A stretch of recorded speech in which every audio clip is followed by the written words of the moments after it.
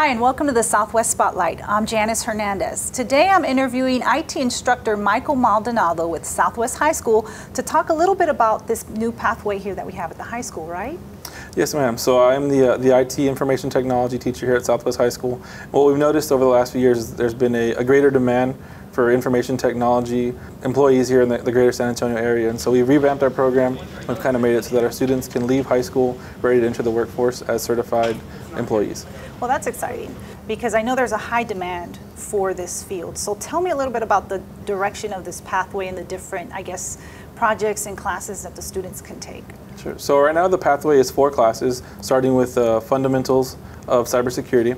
And so in that class, it's open to everybody. Mostly freshmen take the course, but that one kind of gives them an overview of cryptology, encryption, and kind of an intro to hacking so they know what they're up against. And so they won't learn how to hack into systems, but they'll learn some data hiding and some of those things. And then when they get into the second course, computer maintenance, they're able to actually take apart a computer, put it back together, learn how to troubleshoot hardware.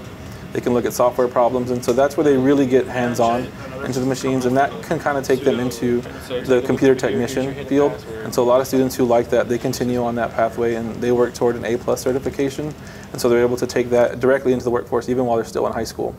After computer maintenance, our students will go into a networking class, and that's probably the best paying field, and that's where we're really putting our emphasis for our students. We're working toward Network Plus certifications, as well as the CCNA, which is a Cisco Certified Network Associate, which a cert like that can get a student making about $70,000 right out of high school. And so we're really pushing that area. And then lastly, in the senior year, our students can take an internship or a practicum in IT, and we have a few different employers that we're working with to help get our students hired. So that's what you were explaining to me a little earlier today, was about real world experiences and the opportunities that the kids have here with the partners that we have in the community, right? Yes, absolutely. So they're getting some hands-on skills in the classroom through the labs, but then we're able to extend that learning out into the community. We're working with Holtcat right now, as well as a few other companies trying to get our students in. And so we're actually working with the city of San Antonio, and some of our students are doing an unpaid internship working on their website. What's the feedback that you're getting from the students? The students are loving it. It's a much more rigorous program. Like I said, we've kind of revamped the way it's being taught here, but the students are definitely enjoying it. They're enjoying the rigor, they're enjoying the hands-on feel, which is something they hadn't had in the past. And so it's something that's helped growing the program through word of mouth and then through the job experience. And also the demand for females in the field. That's interesting.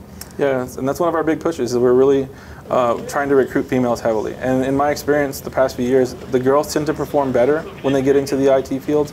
They're just reluctant because it's a very male-dominated field. And so we've got different ways that we're helping to recruit young ladies, and one of them is by having all-girls competitions, such as the Girls Go Cyber Start, as well as the Cyber Patriot competition.